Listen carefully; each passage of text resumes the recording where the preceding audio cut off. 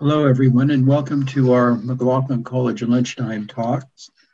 We have a very special session today with Professor Meta W. Spencer, who will be presenting on how to subtract removing greenhouse gases from the atmosphere. And we always begin our McLaughlin College events and activities with the virtual land acknowledgement.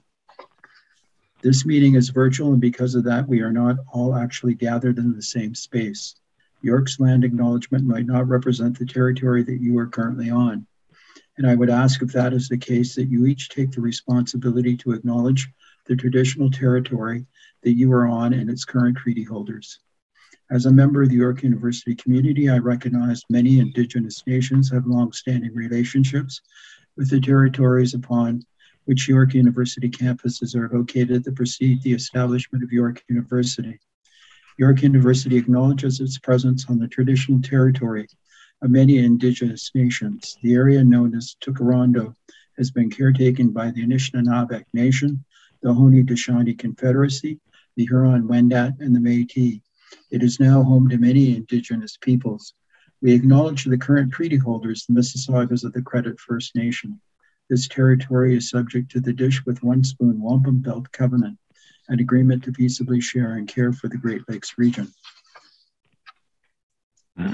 Professor Meta Spencer, Professor Emeritus of Sociology at the University of Toronto, has been coordinating a peace and conflict studies program at the University of Toronto on the Mississauga campus until she retired in 1997. And she served also as the president of Science for Peace. And I met a number of years ago when I offered an article in Peace magazine that she edits. She's been doing that for quite a period of time. She's also noted for one of the seminal textbooks in the field of sociology, The Foundations of Modern Sociology, which is in 10 editions, and over 1 million people have read worldwide.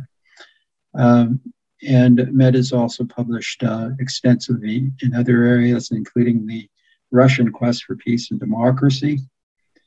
And she's still, as many of you who are on this call today know, very active in the peace movement, and as well as on the environmental movement and other areas. So without any further ado, please welcome Meta Spencer with us today. Welcome, Meta. Thank you, James. Very generous of you to invite me. I have been, for the last 4 years, hosting a series of 1 hour long discussions by Zoom. Some of you may have seen them with experts on various topics, global issues, and many of them are about global warming. So over the years, I've formed some inferences about which ones are the most realistic to be trying to promote. And I think since I believe that all halfway informed citizens should be thinking about what we need to put our bets on, I want to share my opinions today. And they are probably pretty subjective, but I've found indeed that as I've talked to real scientists, which I'm not, I'm a sociologist, that they disagree themselves and they don't necessarily know about each other's work either. So I did get an overview of a number of different proposals for intervening in and trying to make a change in the issues of global warming. And some of them seem realistic and some of them seem maybe even a little dangerous. In fact, many of them could be dangerous. There are risks involved with any of them, but we need to evaluate them and make our own judgments about which we think are the most reasonable projects to try to fund and to promote. So I expect I'll talk about 40 minutes, and then I expect that there'll be a conversation, if that's okay with you. So form your own thoughts to share at that point. Now, I don't need to persuade many of you that there is a problem, that global warming is a serious issue. At least I hope I don't have to convince anybody, but I will tell you that what I'm lying awake with these days is mainly methane. Because the permafrost is melting in the Arctic, and the ocean in the Arctic has enormous amounts of methane hydrates at the bottom, which are bubbling up. And as it happens, they predict that if you had a sudden release of 50 billion tons of carbon, that would immediately, within a few months, add 0.6 degrees Celsius to the planet's temperature, and you couldn't do anything about it. Well, okay, what is 50 billion tons? How much of that is, what a fraction of that of what's really there? Well, they say just under the Arctic Ocean alone, they expect that there are 1,400 billion tons of carbon locked up in the hydrates down there. Number one, please, if you will, Sean, we have some photos, and I want to show you the methane bubbles that are coming up off the bottom of the Arctic Ocean. They're real, and they come up in plumes. And as a matter of fact, NOVA, if you have access to NOVA, which they don't seem to show necessarily in Canada on YouTube, but NOVA has put together two recent excellent shows about permafrost and negative emission technologies, which is really the topic of my talk today. So if you can get hold of those, they're much better than I could show you because they have the wonderful images. Number two, if you will, Sean, we have, is there a possibility that these things will explode, the things at the bottom of the ocean? Well, they are exploding on land. Here's a sinkhole in Siberia. They, in the summertime, you see this big hole, which is about a city block square. You can't tell the size, but show number 3, because the winter, here's a different image of a sinkhole in the winter. But what happens is that there's a concentration of methane in the permafrost, and it just explodes and blows up. So it could do it in the ocean as well. And in any case, the amount of methane coming up that way is really quite scary. So we have to be worried about methane. And the reason I worry especially about it is because it's not really part of the calculations that the scientists in the IPCC have been making. They sort of think that the assumption was it'll be hundreds of years before we have to worry about that. But we have to worry about that right now. And indeed, we have to start removing ambient carbon starting right now. And in my opinion, we don't have any time to waste. The carbon in the atmosphere, it's not just a matter of, please, folks, do not add. We also have to teach people, and here's how to subtract. But the objections have been that if you tell people, yes, we could remove some of the carbon from the atmosphere that's already been put there over the last 200 years, that the fossil fuel industries would say, well, then go ahead and let's put as much more out there as we want, because we could always take it out, no problem. No, it is a huge problem. And by all means, the most important task in front of us is to stop putting it out, put the fossil fuel industries out of business, replace them with sustainable energy, and not then start removing it, but start removing it now. There's no reason not to, except that, of course, we haven't done the research yet sufficient to be sure of what we're doing. And so we're going to have to take some risk. I'm sorry, but we're at the point where I think we can't be as sure as we'd like to be. Okay, I'm going to talk about number 4, please, Sean. I'm going to talk about 5 different technologies that I just personally think are the most realistic and reasonable and least likely to cause any harm. Number 1 is regenerative farming. Number 2 is forestry. Number 3, negative carbon concrete. Number 4 is brightening the clouds. And number 5 is using iron salt aerosols to oxidize methane. And the reason I choose these is I think I can't really foresee any very likely dangers, and they could be implemented realistically. We know how to do it. So I think these are reasonable things to get going with as soon as possible. So I want to start off with number one, regenerative farming. Now, the blessing about this is that we have to do it anyway. We are going to have to feed 9.3 billion people by the year 2050.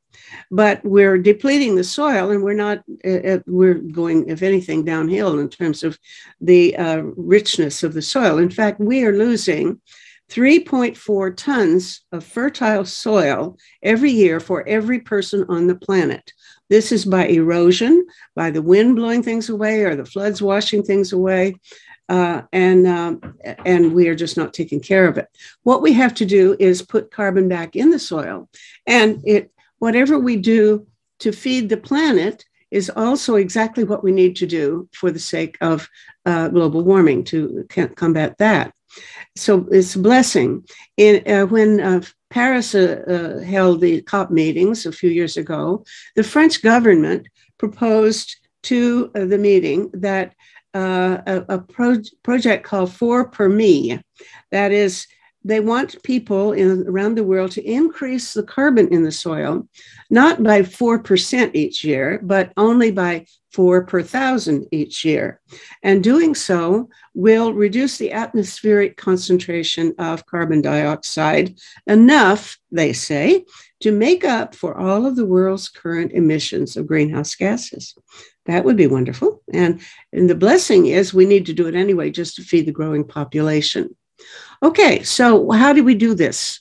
Let's see, you can take off this list if you want, Sean, because I want to talk about regenerative agriculture here for a while.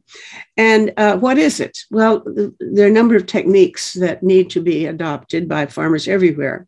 Number one is stop plowing. No-till agriculture.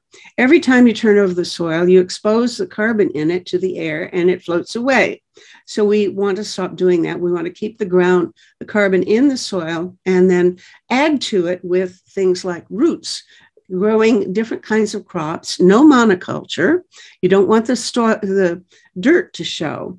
If the images that we have about farming, usually row upon row upon row of green stuff with a lot of brown space in between where the dirt is showing. You don't want the dirt to show. You want to cover it with cover crops and mulch, and you want a whole diversity of different kinds of plants that you're growing there.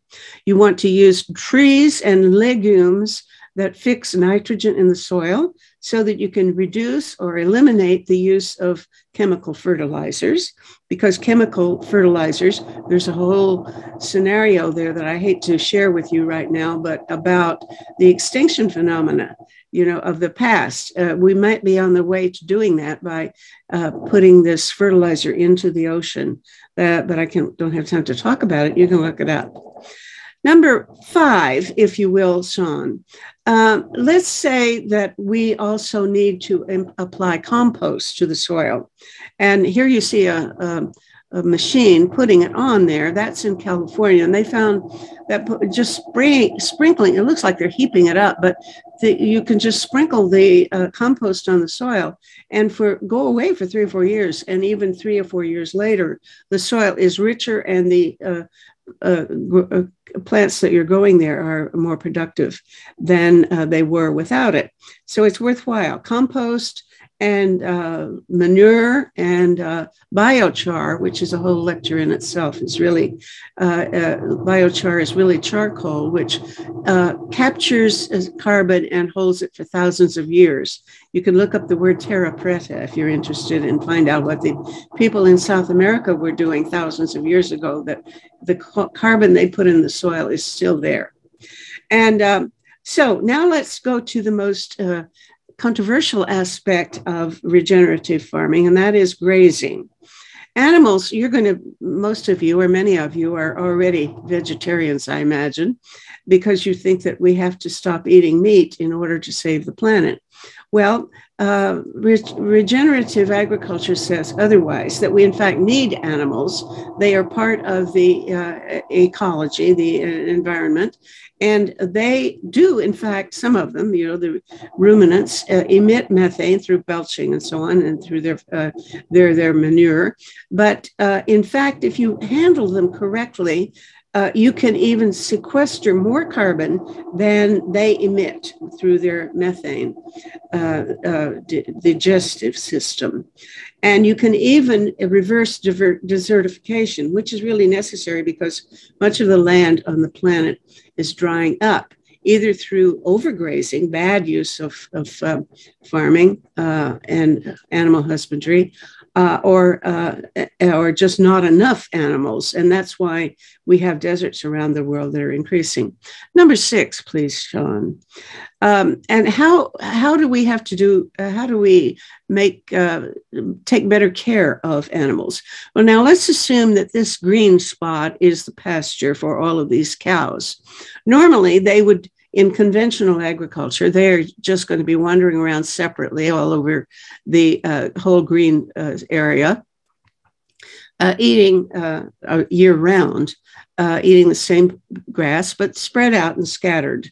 Now, that is exactly the problem we've got to overcome. Regenerative farming puts them into separate paddocks, and it's very careful about keeping them densely clustered together, where they stir up the soil just a little bit. They eat the grass just a certain amount, and they poop and they pee, and then you want to move them around as soon as you see that the grass is just getting the right amount of their treatment. You move them to the next quadrant of your pasture with electric fences, and you keep moving them every few days, or you have to watch how the soil is doing and move them when they need it. And you keep moving them around. And when they get back to this first square where they were, there's been an opportunity for that part of the pasture to restore itself. And it's much better for their having been there than if they had been scattered all around the whole paddock. So that's the main technique of regenerative grazing. And I want to move on to my second big innovation or intervention anyway to prevent global warming or slow it down, and that is forestry. Okay, number 2 is forestry. And it used to be that we had 6 trillion trees on the planet, and we're now down to 3. There's a research outfit in Zurich, Switzerland, that has done very scientific measurement for the first time. And they count that we have just a little over 3 trillion trees on the planet now, and that we need about 1.2, about 1 trillion more. And they say there's room for just about that. A little over 1 trillion trees could be planted on this planet without giving us any harm, in fact, doing us some good. But of course, you have to know what you're doing when you're doing forestry. You should either plant the right trees or and make sure that you plant the ones that are in the right place for doing what they need to be doing. And then you have to care for them, because 3/4 of the trees that are planted die right away pretty soon. They are not looked after. And so you have to weed them and water them for a couple of years. And therefore, be careful where you put them, because you have to have people close enough to do the job of weeding and watering them. You should retain the large trees instead of cutting them down and replanting them with new ones. The reason is, yes, it's true that small trees do have a higher rate of capturing and sequestering carbon per unit of volume. But, a big tree, let's assume a big tree only is capturing, 2% per year. And a little tree is capturing, a sapling is capturing, let's say 50%. I just made that up. Well, nevertheless, a big tree is capturing more carbon just because it's bigger. And that's a good reason for maintaining your old growth forests rather than cutting them down and starting over again. But eventually all trees die, and you have to either let them lie there and rot, in which case the CO2 that they have contained will go back into the atmosphere, or you can capture them and use them to make buildings or durable products such as furniture. Now, one of the things they're doing nowadays is using what they call mass timber for construction of buildings, which is a good idea as long as you don't cut down trees that you have no business cutting. And mass timber is you take smaller pieces of wood and you laminate them together, and you can make really big posts and piles that you can use for constructing high-rise buildings. And although that scared me, the idea when I first heard about it put me off because I was afraid of burning buildings. They say that actually those piles of mass timber withstand fires pretty well. The outside gets charred, but the inside retains its strength as long as concrete, and that's long enough for you to get outside the building in time and escape, which is really the name of the game. Well, okay, so here we got the opportunity to make more trees, and he says, they say that we have room for another trillion, but where are we going to put them? Number 7, Sean, they made a map showing where we could put a trillion trees. And when I looked at it, it bothered me. And in fact, even they themselves acknowledged the problem, which is if you look up there, it's pretty much in the Arctic. Quite a bit of it is in the Arctic. And they acknowledge that, in fact, not all trees do have the same effect. In the boreal forest, and large parts of which are in permafrost, the trees actually have a warming effect rather than a cooling effect, which they do in the rest of the world. So you don't want to add forestry in the boreal area, or certainly in the permafrost area. And I would take that out of there. It's one of the big problems in the Arctic is the permafrost is melting in part because the trees are in fact growing there because it's warm enough for them to now, and they are growing. And we don't want them there because they are melting the forest, the permafrost. And when they do so, the frozen organic matter, old grass that was frozen 30,000 years ago, begins to decay. And the microbes get at it and make the methane. And that's where we're having the new methane and CO2 problem.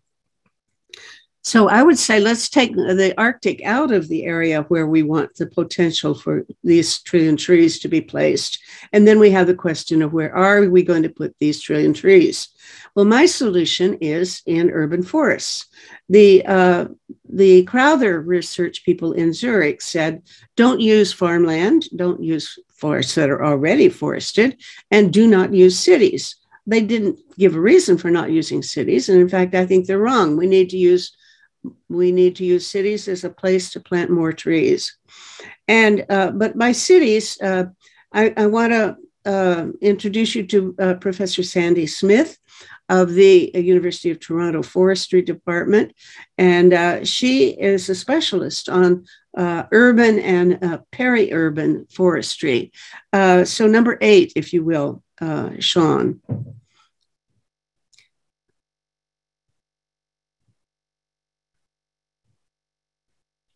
Can't play the video. Well, it's all right. Sandy is just telling you that by urban, she means even some of the farmland in the periphery of cities.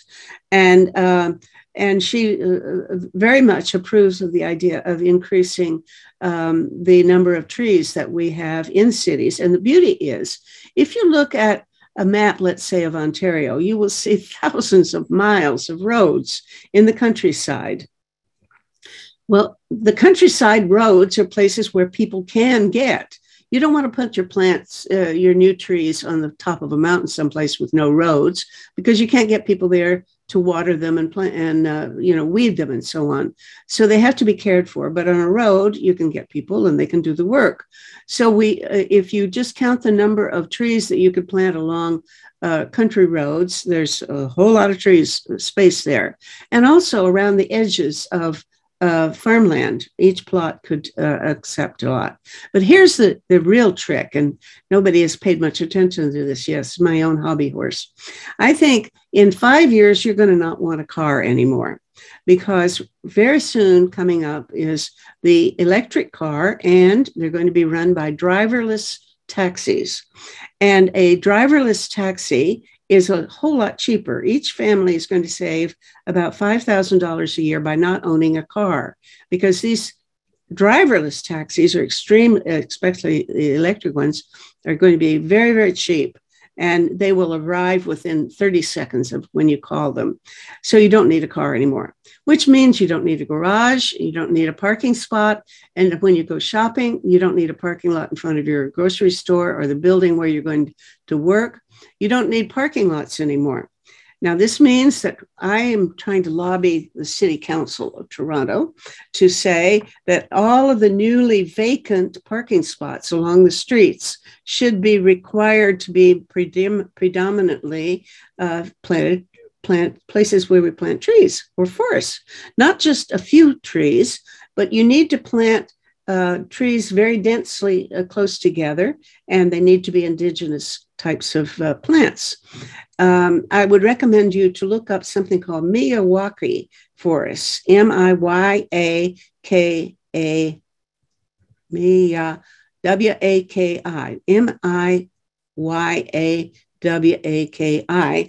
And that's a type of forestry that has very dense concentrations of trees, and they love each other. You have to have a whole diverse collection of trees, and you can fill even a parking spot with a whole forest of trees in the city where people are available to take care of them.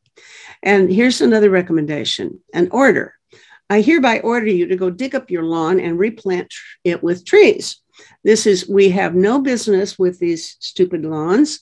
They are polluting us, and they are requiring too much water, and shame on you. Get rid of your lawn.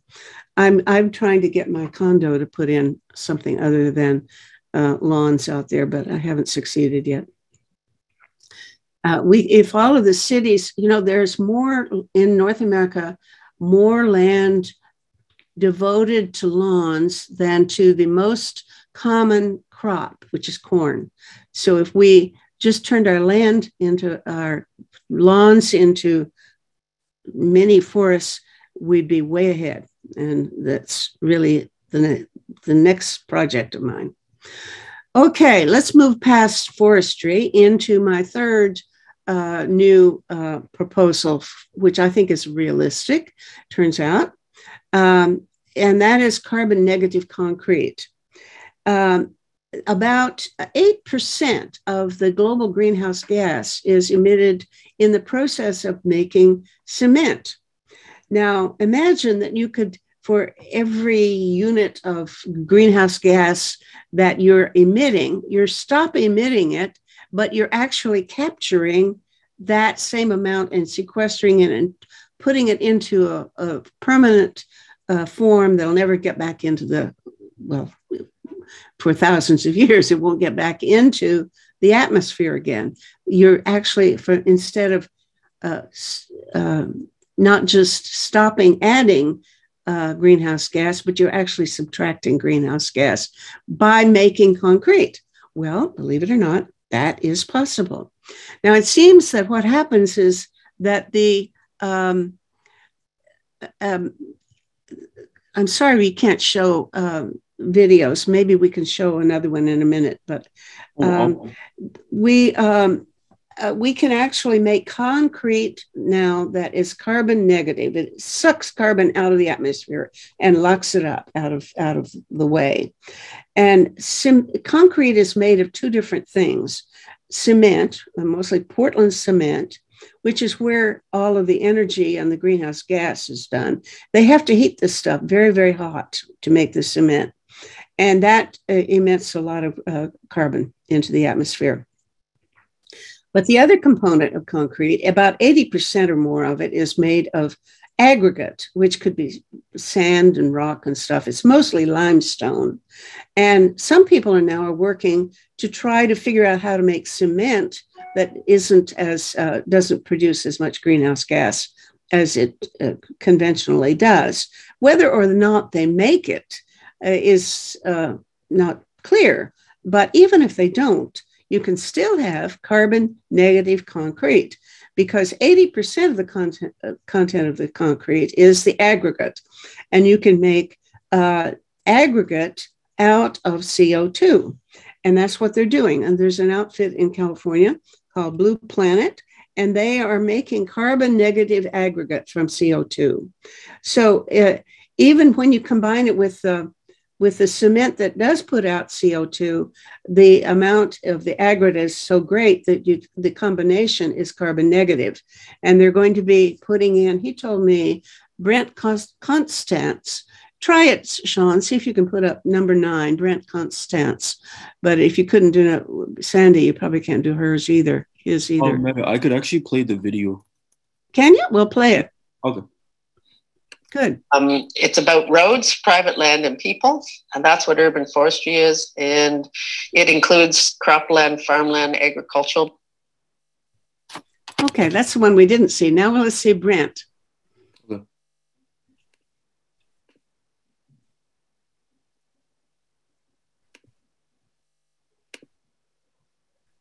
No, that's Salter. Try Brent. Brent Constance is number 9. Number 9 wasn't sent. I believe the file didn't go there? No. Okay, well, too bad. He is a professor at Stanford, and he's the head of this outfit called Blue Planet, and they are making, they built the San Francisco airport, the new airport, using their carbon negative concrete. And now he said he has contracts in China to build, I think he said 60 new plants that are going to be making concrete in China. The Chinese are ahead of us, I think. But, when the barriers need to be put up to protect cities along coastlines, they're going to have to use stupendous amounts of concrete to keep the sea out. And this means that if we use carbon negative concrete, we'll be way ahead and actually take the carbon out of the atmosphere and lock it up in concrete in our buildings or our bridges and roads and highways and stuff. So that's number 3.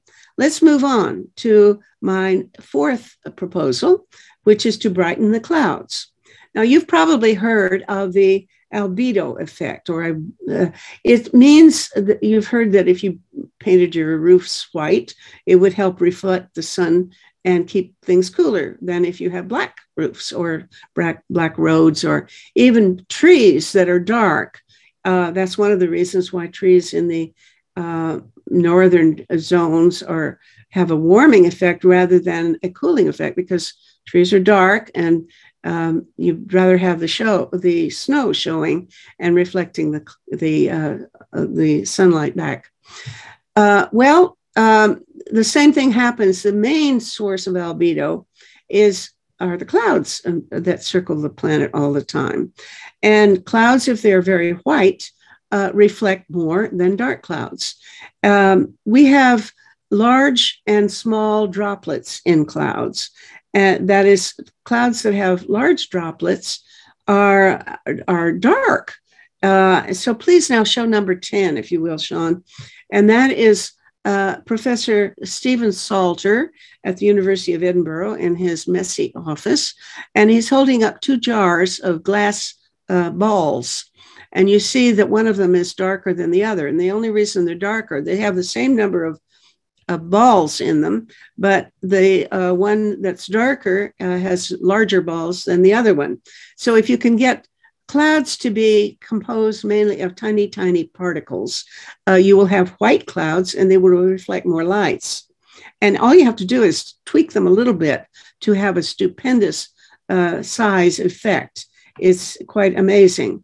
There's a guy named Sean Toomey who made this discovery. He was interested in clouds, and he was just astonished to find out how little water you need to spray into a cloud to change it to white.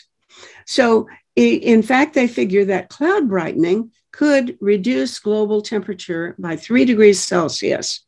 And it would even be feasible to accomplish it. You take a very fine mist of salt spray, the salt water evaporates, and these particles, there's a little node in each particle, and the salt then becomes the nucleus for a new droplet, and you want it to be a very tiny droplet. They only do this over the ocean, partly because you don't want the rain to interfere with, or the clouds to interfere with agriculture on land. But over the ocean, especially the wonderful place to do it would be in the Arctic, because in the Arctic, believe it or not, there's more sunshine in the summer than there is in the equator. And that's because, of course, it's daylight, you're 24 hours a day in the Arctic.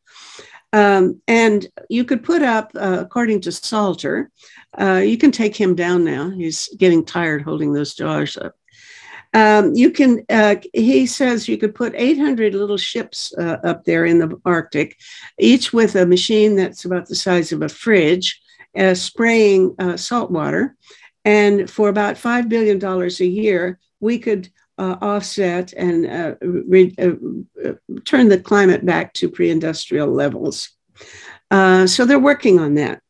Put up number 11, which will show you where they're going to be doing some work in the Great Barrier Reef. You see these beautiful corals. Well, they say they're all dying. Now put up number 12, who is Professor Daniel Harrison, somebody that I interviewed. He is a professor at Southern Cross University in Australia, and he is in charge of a project to save the Great Barrier Reef. And the way he's doing it, if you put up number 13, you'll see his ship, which is a ship where they're going to, you see that stuff coming out the back end, that spray. That's their effort to put nanoparticles of salt water into the atmosphere. It looks like it's going down, but actually they say it floats up into the stratosphere or into the clouds anyway. And the idea is that by putting the clouds over the Great Barrier Reef whiter, you're going to keep the water underneath cooler, and it's the heat that's killing the corals. So that's what they're trying to do. The problem is the nozzle. And I think that if you have number 14, the nozzle, you'll see that all kinds of people are working to try to get a perfect nozzle that will spray the tiniest particles of salt into the atmosphere. There's one effort to do it. Professor Salter was the first one to be working on his version of a nozzle. The challenge is you have to get these spray to be very, very tiny nanoparticles. They have to be about 1,000th the width of a human hair, and they haven't quite got there yet. So, in fact, they are concerned that it may take another 10, 15 years before they have the whole technology down pat, which is, from my point of view, too late, because who knows what's going to happen from explosions in the Arctic Ocean before then with their 50 billion tons of carbon. Anyway, that's our problem, the challenge of time. Okay, thank you for this one. Now I'm going to go on to number 15 photo, please, Sean.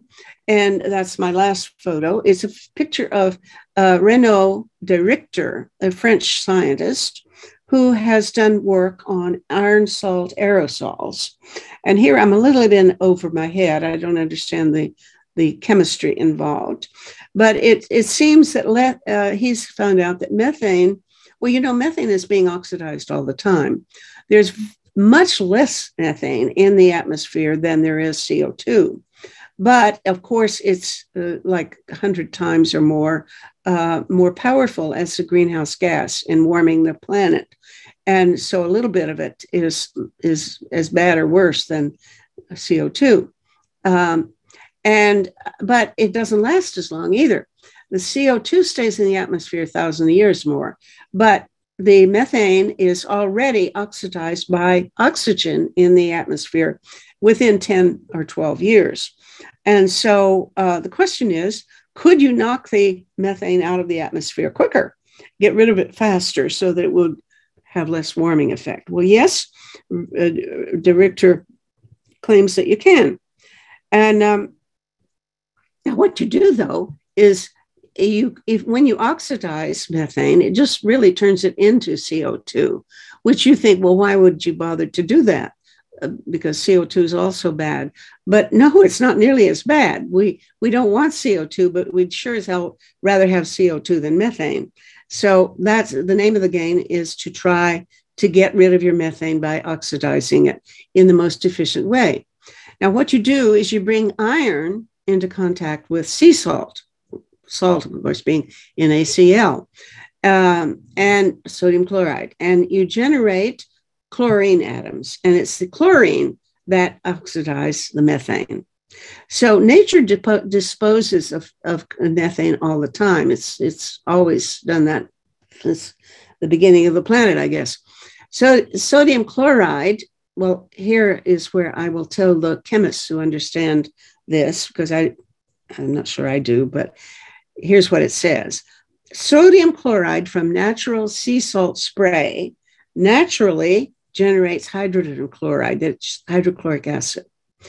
Every time it encounters something that's acid, okay? So hydrogen chloride reacts with soluble iron hydroxides to form iron salt aerosol, which is iron chloride, FeCl3. And under sunlight, the iron chloride generates chlorine atoms, which oxidize methane. And there you go. Voila. That's how it happens to a chemist. And I hope some of you chemists understand that. By the way, what they want to do is spray or disseminate little tiny nanoparticles of iron into the atmosphere, either from towers in the ocean, islands or something, or balloons or something of that kind. Not sure how they're going to do it. But in fact, they are still thinking it through. They don't have a pilot project underway yet, but there is a company that is working on this. And I did the interviews with them and with Richter. But there's even a way to suppress the methane that's being emitted from wetlands. One of the main sources of methane in the current situation is rice paddies, because you have to flood rice paddies. And there are microbes that oxidize methane. They eat the methane, you might say. They're little enzymes, and they depend on iron to do it. So if you put more iron out for them, you increase the supply that they need to do away with the methane coming out of the wetland soils and sediments in places like the rice paddy. And this will help to minimize the methane emissions. So there you are. I've given you 5 different things to think about. I can't, nobody can promise you that these are going to be the silver bullet, but I think all of them are sort of silver buckshot, because we need to try all of them. But you can pick, if you are somebody who likes to focus on one thing and know quite a bit about one technique, I suggest that you pick one of these and focus on studying it, and then try to lobby the politicians and the people who supply the money and supply the permission to do these interventions, because it's going to take coordination of social institutions globally to get the authority from the owners of land or forests, and the cooperation of logging companies and all of these other institutions that have something to say about what we do with our land and our air. And they all need to cooperate, and we need to decide which we think are the most promising solutions for these global warming threats, and which we can should put our money on investing, our bets on. And these 5 are my choices. So you make your own choices and join me in trying to fight the struggle to get this effort underway. That's my talk. Through. Thank you so much, Meta. We'll now open the floor for comments and questions. Okay. What should I say? Clement, do you have a question? Yes, I do. Meta, I think your 5 points are in the right order, but the last 2 points have been extensively discussed in the world climate literature and are really last ditch things. For instance, changing the climate in the Arctic, while it may be very desirable, changes the jet stream. And if you change the jet stream and cause a drought in Kansas, let's say, you're liable to have repercussions. Shooting iron into the ocean has been discussed for 20 years. It promotes algal blooms because iron is limiting in the ocean, but algal blooms aren't necessarily a good thing. So the last two alternatives should be viewed with a great deal of caution. I don't disagree, but I think I've had about 4 different, maybe more, talk shows with Paul Beckwith and Peter Wadhams. Peter Wadhams is the leading expert on the Arctic sea ice. And I would say that the threat, the fear of the emission of methane from the Arctic, especially the Laptev Sea section of the Arctic.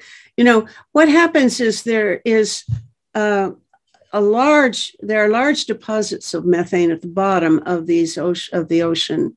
They're held down by a layer of permafrost actually in the ocean.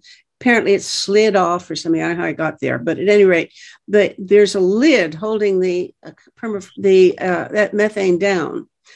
And nowadays, that permafrost at the bottom of the ocean has perforated their holes. And where there are holes, the gas is coming up. And you can see, I saw one video, which I was looking for last night and couldn't find. I wanted to show you, of a ship going through the Arctic Ocean, and there were plumes of white. It looked like a plane going through clouds. It was completely white, and a little bit ahead of you could see these plumes coming up of plumes of white cloud, and this was all caused by the emission of methane. So this is really lethal. The heating effects are really terrible, and if in the bottom of the Arctic Ocean, in the deep areas, it's not a problem because the bubbles will be absorbed by the water before it can reach the surface. But around Siberia, there are many, many hundreds of miles, thousands of miles, where the Siberian landmass tapers off. So you have a shelf. It's only 30 feet deep some places for long distances along the coast. And when the methane comes up from in the shallow water, it doesn't get absorbed by the water, and it makes it to the surface, and you see these clouds of methane, which we know right now is a stupendous amount coming up. And as it warms more and more, both on land and under the water, the perforations of the permafrost will enable gusts of more and more emissions to take place. Well, you got your choice. I mean, let's assume let me accept your analysis that this might cause the jet stream, which, by the way, is doing really weird things. You know what the jet stream is doing is these vortexes that you hear about. You couldn't, let's assume that there are, environmental effects that might disturb farmers in Kansas. If you have a choice between that and the, catastrophic emission of methane that would raise the planet by 3 degrees Celsius, which are you going to pick? I mean, I don't know what's real, but and it's all guesswork, but I know what I'd pick. We have a question from Peter Wadhams. Yeah, hi. Hi, Meta. Yes, sorry, I got the timing wrong, so I missed half of your wonderful presentation. But I got a couple of comments based on the first questions you had there, and one of them is that the questioners might have been confusing the amount of iron that goes into the ocean with the Russ George's method, which is seeding the ocean with iron in order to make it more productive. And then the iron salt aerosol method involves doesn't involve iron really going to the ocean at all, except a minute amount of an aerosol of it, which is what then reacts with the hydrogen chloride. So I think we mustn't confuse iron salt aerosol with iron seeding. They're two different things. One needs tons and tons, and the other needs tiny amount. But in regard to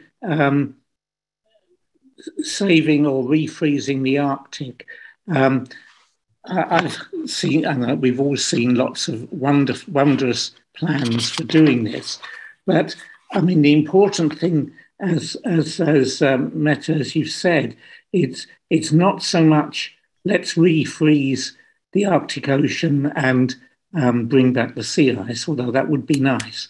But it's more let's cool the water in the Arctic Ocean to the point that the methane stops, or rather the layer of permafrost on the seabed stops thawing out, and therefore continues to act as a barrier to methane coming out as a gas.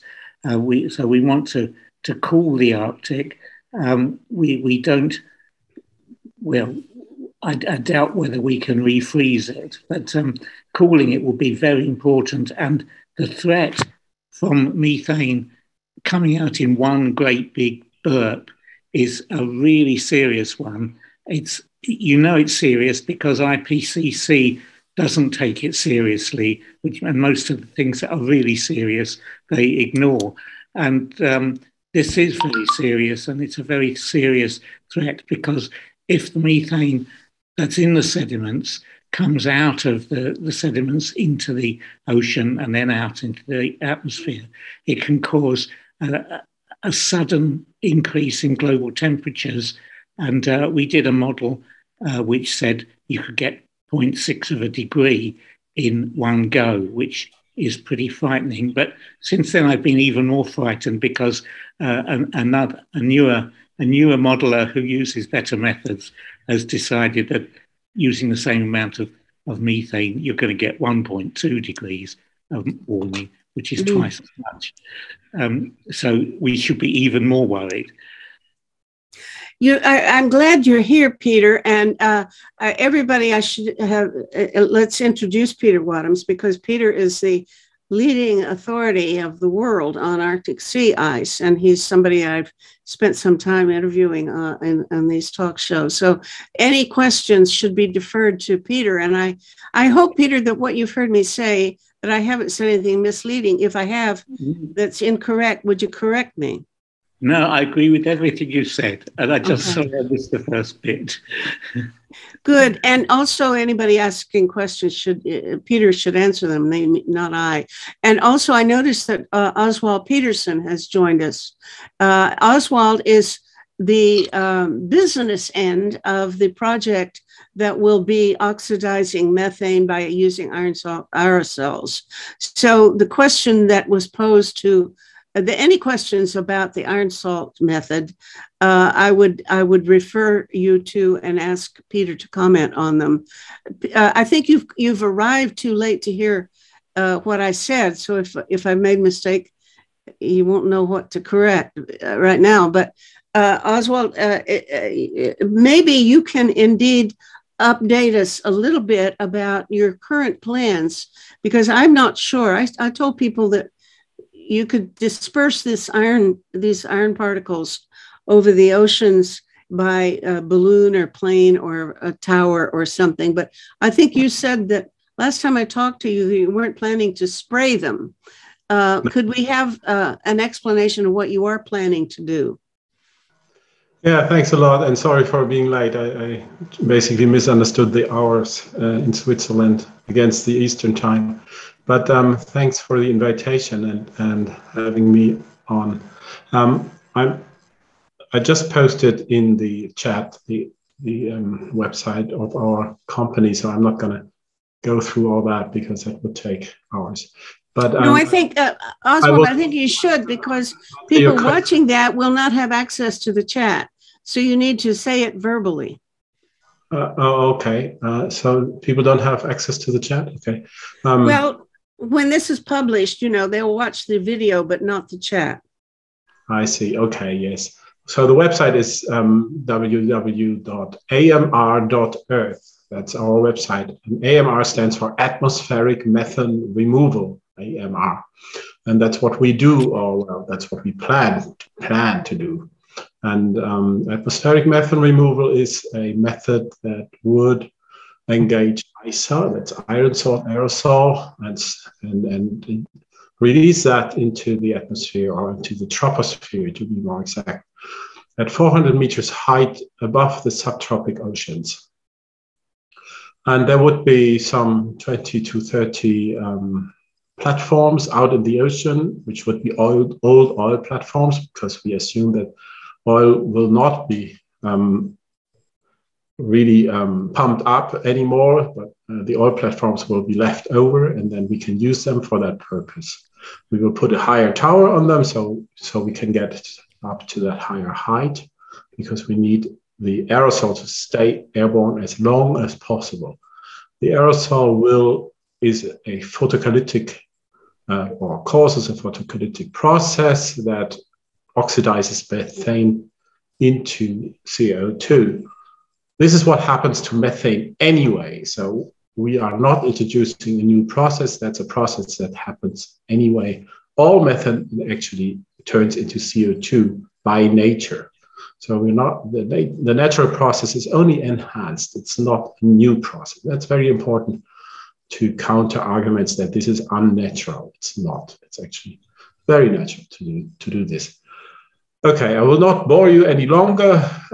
Hopefully you can find my website. And just to answer the question of meta, I said that the dispersion, which we plan to do by big sprayers, cannot be done by sprayers, because sprayers cannot create particles that are so small that they don't sink. Now, small in this case means under 100 nanometers, which is a nanometer is 1/1000th of a micrometer, which is 1/1000th of a millimeter. So it's really, really, really small. And the size we require is so small, so the particles stay airborne as long as possible. You know that maybe from COVID research now. Everybody knows about aerosols nowadays, because we've had this COVID discussion, and they stay up. They do not sink if they are as light as the air, as the surrounding air. And that is only true for very small ones. And spraying can produce micrometer size, but we need to go one step further, one order of magnitude further down to 100 nanometers or even less. And that we can only do by that new process, which we are developing right now. Thank you, Oswald. I think there might be a question from Abraham Joseph. I'm Abraham Joseph. I'm an economist. Of course, my area is socioeconomic development. Thank you, Madam Spencer, for an excellent, brilliant presentation. It has been very useful to me. You did mention in your presentation that there is still room for 1.2 trillion trees, another 1.2 trillion trees. And as you are also aware that, much of the land is lost by increasing deserts, particularly in the southern hemisphere. Now, there is a role for the local communities, to help in planting trees. So my question to you is, how is the work going on relating to mobilizing the local communities in various countries? Thank you. It's an excellent question, and as far as I know, the only work that is being done has been proposed by local polities. Canada, for example, says, well, they said a few years ago, I haven't heard anything new about it, that Canada will plant 2 billion trees. Well, 1 trillion is 1,000 billion. So we've got 190 countries in the world about, and if each of them planted 2 billion trees, we would maybe make a dimple in the whole project. Not only that, but the truth is, if you don't know what you're doing, you plant 1 trillion trees and 3/4 of them are going to die. So unless you're doing it right, you might as well stay home. It's not going to work. So it's very important to do it right. There have been proposals for mass planting by things like drones, and I cannot find definitive answer as to what the mortality rate of trees planted by drones is. The companies that are doing it do not want that to be known, apparently, because I can't get the data. And I am not too optimistic that they are succeeding, because what they do is they shoot sort of like a plastic pellet, which is filled with a gelatin of nutrients and a seed inside, and they shoot them into the ground. And and then they go on, and they try to not hit rocks. They sort of have some capacity to pick where they're going to shoot them, but once they're in the ground, that's it. That you're really not going to get any care for those trees. So I'm not too optimistic. I do think that mangrove forests that have been planted by drones have more promise of succeeding, and I don't know why I think that, but I believe there's some evidence to that effect. But otherwise, I think India has been planting on a large scale, and I believe a number of other countries. And of course, China, with their reclaiming the desert, had done a stupendous job but it's more than just planting trees. I see that Peter Wadhams has put his hand up. So Peter, you know much more about this than I do. Please. No, sorry, I'd already asked my question. I just can't find a way to take the hand down. Okay, all right. But anybody who knows more about it, there are individuals that are organizing things, and there's something called the Trillion Tree Campaign, organized by a young boy named Felix, who was about 10 years old when he got started, having grade school kids plant trees. I saw a video he made recently, and they have operations going on all around the world where they have children planting trees. It's wonderful. And I think they actually are he claims that their mortality rate for trees is very, very low. So these children are taught not only how to plant the trees, but which trees to plant and how to take care of them. And they go back and look after them. So if they do that, then, marvelous. And quite large tracts of trees are available. You can look it up and donate money to them to buy trees for them to plant. So I can't answer your question very well, but yes, local, individual, humanitarian projects. Of course, Wangami Masai, I can't remember her name, but the one woman who got the Nobel Peace Prize a number of years ago, she's dead, but she was planting trees in Africa. And there's still a plan to plant a green belt of trees all the way across the middle of Africa with the idea of stopping the progression of desertification. It has not been a roaring success yet, but, they're still working on it, and bless their hearts. We're really out of time, but I think we've got one more question left. And I think, Clement, you've got your hand up again. Is that correct?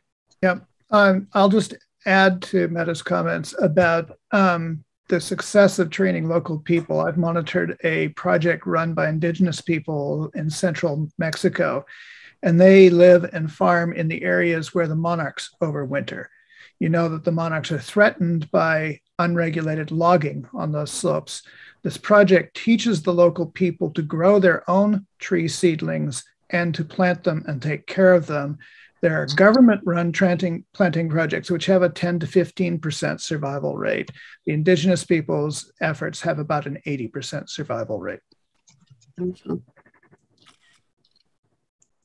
I'll give you one last opportunity to raise any questions or make any comments before we sign off. Somebody should take opportunity to ask Peter Wadhamson whatever questions you want about the Arctic, because he's the real expert here. I'm the just a journalist, so to speak. And if you got Peter Wadhams here, use him quickly. Let me comment on something first, which is refreezing the Arctic. You have to be very, very careful if you're thinking about ways to do it. And there's a big popular effort being made now of actually piling ice on top of other ice, pumping water over ice to have it freeze.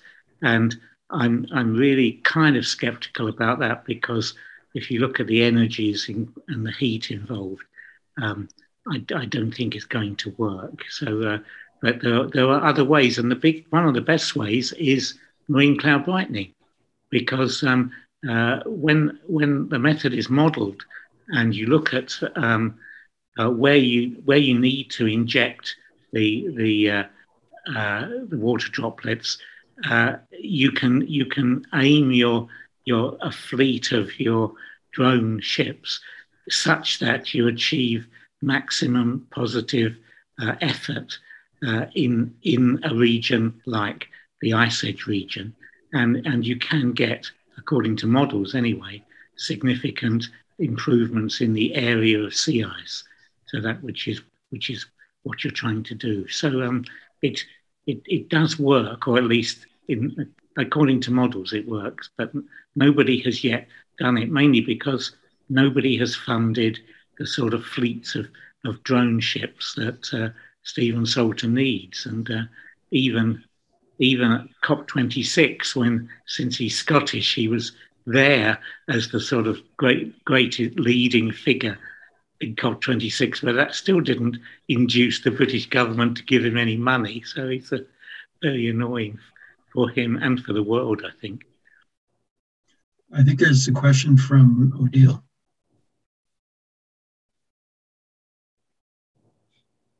Odile, James, there are a couple of hands up still. Do we have any time left? It was a question about, I heard from Bruce Gagnon that fight against weapon in space, especially nuclear weapon in space. And he told us that the RAND Corporation had put a plan to destabilize Russia in order to mine the Arctic and exploit it. I'm not sure exactly from what. I have not read the report from the RAND Corporation, but he gave us a link. And I will eventually read that report. But I was wondering whether is that really the reason why the Ukraine and they want to destabilize Russia so they can mine the Arctic? That was my question. I can't answer that. I challenge anybody to give a good answer to that. It's a good question, Odile, but we're into guesswork here. Okay, this will be the last question, I'm afraid, and it's from Oswald. Oh, thank you, James. I just wanted to say that I don't have a question for Peter, but I do have his book, and I just want to put it in here. Thank you. About the Arctic, read this book. Read it. And it's published. Read this one too. It's very. We're talking about this methane thing. The last final issue of Peace Magazine's in print. It has a picture this is set in Alaska on a lake, and the woman's poked a hole in the lake and is burning the methane. So, it's everywhere, fellas. And Peter and I are trying to work on methane. I don't know what everybody else is working on, but I believe in trying to solve the methane problem first off. So thank you, Oswald, for pointing out his book. Great. So it leads me now to thank Meta Spencer for her excellent presentation here today. Thank you so much for accepting our invitation to come to our McLaughlin College Lunchtime Talks. I'd like to thank everyone for being here, especially our eminent guests, and thank everyone else for joining us here today. I want to remind everyone that our Social Justice Week at McLaughlin College starts next week, and it is part of our Black History Month events that will take place as well. So please visit our website for the latest upcoming events, and we hope to see you there. So thank you everyone for joining us, and we hope to see you again soon.